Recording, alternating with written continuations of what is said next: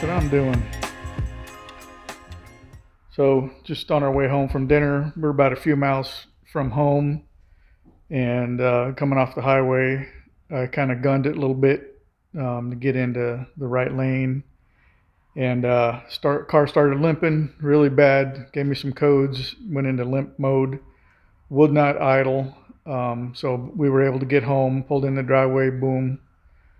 So cleaned the mass airflow sensor, checked my charge pipe, my the cold side of everything, and went underneath. I'm going to start looking at vacuum hoses or anything down there near the turbo, off the turbo, blow off valve, bypass valve rather. And so stay tuned. This is interesting. See how this goes. All right, day two. It was getting kind of late and I was exhausted, so we stopped, troubleshot as much as I could up here. So what I'm going to do is take the engine cover off, do a quick inspection of all tubes and hoses on the front end of the manifold, and then if I can't find anything, I'll have to take the intercooler off and look back there. The way it acted was like I lost a vacuum hose somewhere, because it would operate at certain RPMs just fine. It's just coming back down to idle. So whatever controls the air and fuel mixture at idle, or timing at idle, or something like that. So sounds to me like I lost a hose somewhere. So we'll see. I'll keep you informed. If I learn anything new, I'll let you guys know. I did see an interesting video last night. The guy had some trouble at idle, but he was at least able to idle, but it was really rough. And so he sprayed little bits of brake cleaner on where his hoses were connected, and the car would act differently when he got to the, looked like he was down there and his bypass valve hose was disconnected. So that's how he found it. So I'll try to get the car running and shoot some stuff here and there, and see if that helps at all. But I want to do some more visual. So I'm gonna get this engine cover off. All right, so my wife helped me. We got some throttle body cleaner and sprayed in some spots where there's a lot of hose interaction. Got a lot of vacuum systems in here, so sprayed down there. Didn't seem to do anything, and it's so rough that I really can't even get it to idle. We sprayed down there in the intake, the turbo inlet, sprayed the front sections here of the intake manifold, down by the throttle body, and then over here. This is the only location that we seemed to might be a little change happened. Seemed like the RPMs kicked up a little bit. So just one little tip here too is when you're doing anything new, that's probably when you're gonna trace back where you popped something off, or something was wearing down and you kind of took it over the edge. So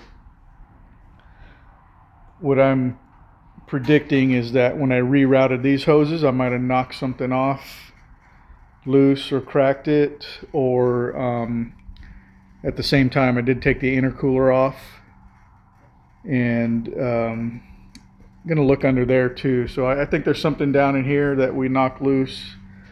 I don't think it's a sensor, it's got to be a hose. So we're getting there. All right, I think I found it, the issue. So if you see that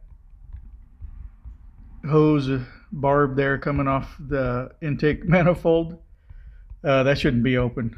So I plugged that when I installed my air oil separator. If you see the PCV valve down there, where is it? It's so hard to move the camera around. Anyways, I capped that, but because I have more boost, a little more boost going into here, and it's just over time that little plug weakened. So I'm going to make a new one, and I'm going to try to look for an actual clamp. I probably used a zip tie, so let me make a little plug piece for that. I'll show you what what that ended up looking like, and then put this thing back together, and then do a little summary of what I went through.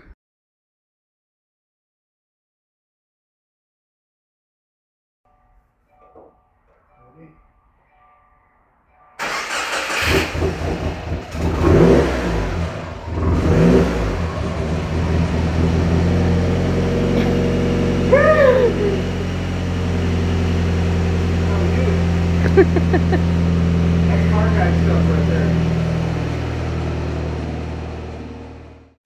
All right, so I just got done driving it around the block. I drove it a couple miles, and things running great.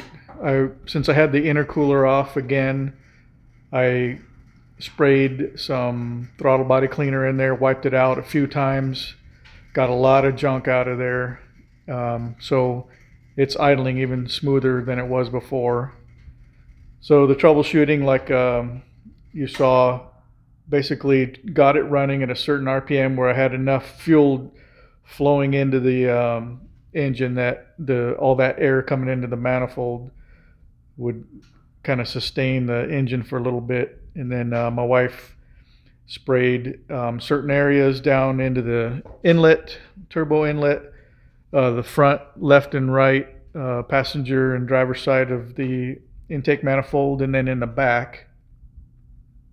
When she sprayed up here in this section, we noticed a little bit, the RPMs went up a couple thousand, which was, repeated it just to make sure, and it did. There was the only section that did anything. So went ahead and took off the intercooler, found that the tube that went from the PCV valve to the intake manifold, there was a plug on there that you installed when I put in the air oil separator years ago, and that had popped off when we got off the freeway last night. So glad I found that. But basically, I did go through all the troubleshooting. There's a lot in that system code P0171. It's running too lean. Could be injector, could be fuel delivery, vacuum leak. It could be clogged system, an injector or something. There's a good number of things. You could have an open, some sort of blown intake or charge pipe somewhere. So I actually cleaned every my mass airflow and manifold absolute pressure sensor there. And I remember if you run it it ran about the same as not having that sensor in. So I figured I'd come up here eventually because it was basically all cylinders were misfiring. So it was some large system failure, in other words, a blown tube. So appreciate you guys that are out there posting videos of your troubleshooting, and because we all go through the same thing. So that's the great thing about the car community, and any enthusiast type genre. So this is my contribution. A couple good things that happened is I learned a little bit more about the intake system and how delicate that is. Did find a way to get my passenger side nut and bolt off of the mount for the intercooler without having to go underneath. So that was a bonus. And then cleaning the throttle body, something I was going to do last time, but I forgot. So excellent all around. I probably saved hundreds and hundreds of dollars. The dealer would have probably, by troubleshooting, would have replaced everything in this system, which would have been probably O2 sensor, MAF sensor, MAP sensor.